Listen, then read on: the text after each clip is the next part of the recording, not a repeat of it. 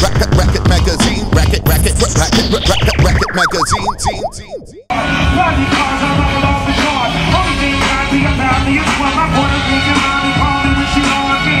Alright, how do we introduce and stuff?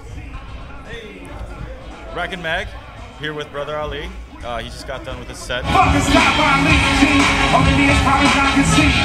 So how's it going? We actually caught some of your set and it was fantastic. Thank you. Yeah, how did you feel about it? I'm just happy to be here. Yeah? Yeah. I like I actually caught Tightrope and I like your third verse when you threw in that Lauryn Hill sample. Switch to Lauryn. That was good. It's funny because I do that on tour. Yeah. And I always say, like, you know, actually that was my DJ, BK1, my previous DJ. He actually staying home because he's having kids now. BK or no? BK is staying home because he has kids now. And his wife has a really important job in the community. Like, she runs a community center in the hood and she does a lot of good for a lot of like families.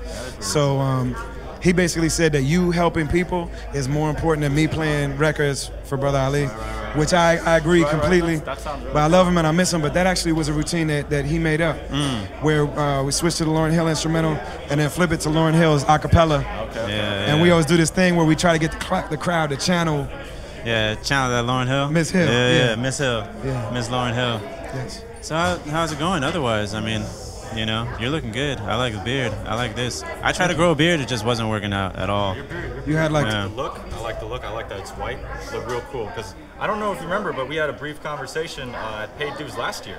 We were on stage with Slug and all that, and we kind of talked. You probably don't remember. I'm legally blind, man, so it takes me a minute sometimes. Like, I don't see very well, and sometimes I don't always remember people. I remember conversations, though. Okay, all right. Yeah, we really wanted to just ask you if we could have a hug, and I don't think we got it. But maybe we could get a hug, like today, like maybe now, like a group hug, maybe. Group hug? How do you feel about group hug? We're big fans of yours. Does it have to be an on-camera hug? Like, is that the whole purpose of this thing? We could do it off camera too, whatever. We could do it. Anybody can get a hug, man. Group hug? Group hug.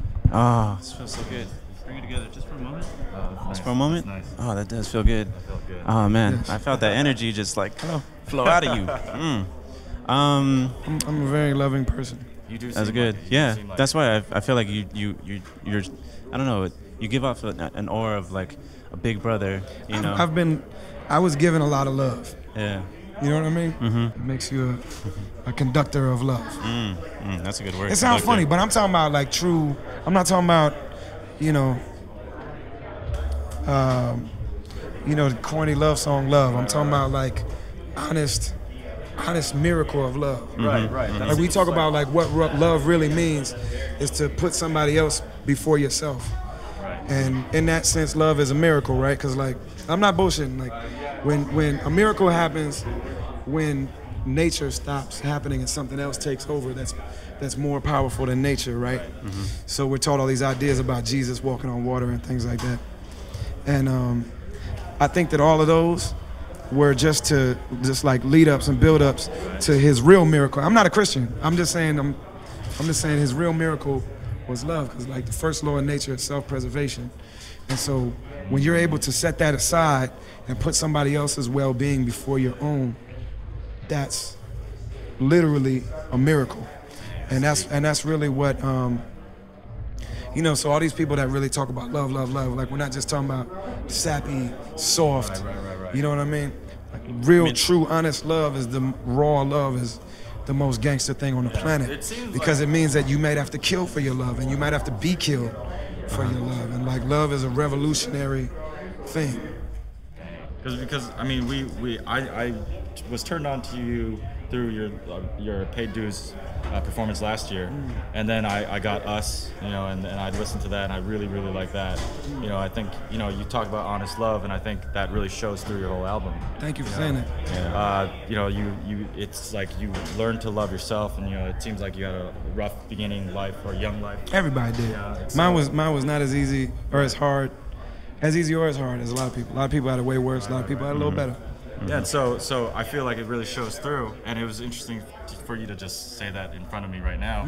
Yeah, it was nice. Thank you. Yeah, you guys were trying to have a funny interview, and this is not working. No. We actually we just like you, so yeah. You can do all this. You can do whatever you want. Good. Oh, okay, that's cool. Thank you.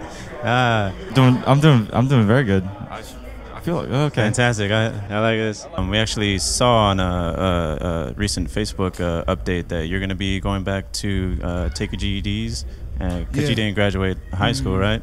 Yeah, well, I've always, something that's always kind of been on my mind. Mm-hmm. And obviously, it was a big challenge not having a diploma, you know what I'm saying? Like when I was still working. Because I've been married and had kids since I was a teenager. And so, you know, just supporting them and providing for them and all that kind of stuff. But I just recently read this book called Brother West, Living and Loving Out Loud. It's a memoir of Dr. Cornel West. And in there, he just talks about the quest for knowledge and how it deepens your appreciation and experience in life.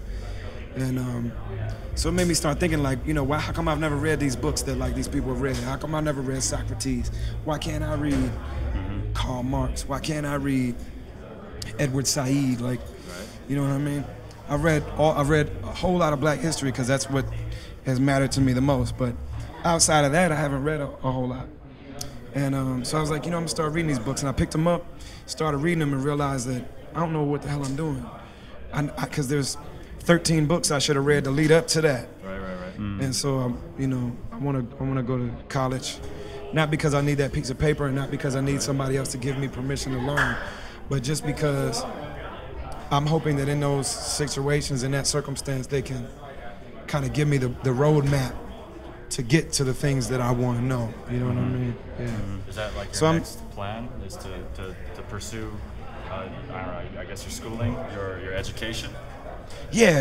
I always have. You know what I mean? I became a Muslim. I taught myself how to learn how to read and write Arabic, so that I could read my books for what they really are in the original language. But yeah, man, I want to go to school. I've always kind of been jealous of people that, like, I'm never gonna have that. Some people go to college and they get to chill and party and get high and fuck everybody, you know. Like, I mean, obviously I'm never gonna have that experience because I'm an adult. But I do, in a way, not envy, but I do look at that opportunity to learn in that kind of organized way. And I've always felt kind of funny about the fact that other people get to do that and I don't. You know what I mean? And so now I'm gonna do that. I don't know if I'm even necessarily gonna try to get a degree, but I definitely want to get in that environment and see what it could do for me. And so yeah, I'm getting my GED and I'm trying to get everybody. Working with the mayor, right? You're working with. Well, yeah. Like, it's funny. Like, right when I decided to do that, the school board hit me up and they're like, "Hey, we're doing this thing to bring kids back into school. Will you do a public service announcement with the mayor?" And I was like, "Yeah, it's crazy because I really spoke to where I'm at right now." But I'm doing a personal thing where I'm trying to get other people in and around the Twin Cities that need to do their GED, that we're gonna prepare and all come out and do it the same day and like go to the testing center together and just try to get all the people that need to do it to do it. You know. So you're trying to figure out a date and all that stuff. Then I guess. Yeah. Well, I mean, I'm just starting to talk about it, and some people need a little more preparation than others. So some people might need a full month to prepare for the math and the grammar and all that stuff. You ready to go with all that? I think so. Cause he's a math tutor. I can teach you some math or something. I teach algebra, geometry, little kids and stuff. I just found out that there's a symbol for pi. Oh yeah. Yeah. It's cool. Yeah. I can't really tutor you, but I could give you like positive reinforcement. What's up, man? Hit me up on Twitter and be like, "You can do it." You can do it. Yes. We'll do. We'll definitely do that. Well, thank you for your time. Thank you guys, man. Can we have one more thing? Yeah. Can you say to the camera, Gabe and Dennis are my best friends? Which is Gabe and which is Dennis? I'm Gabe, and that's Dennis right there. You're Gabe and you're Dennis. Oh, I thought you said you're gay. Gabe. No, I'm Gabe, and that's Dennis. Yeah. Yes. What's up, you guys? I'm Brother Ali. This is Gabe. This is Dennis, and they're my best friends that are standing in this 2-foot radius right now. These are my favorite people in the 3-foot radius that we're in, and they asked me to say that I read some magazine, so I do read it. Racket. Sometimes Racket magazine. Sometimes. Racket magazine.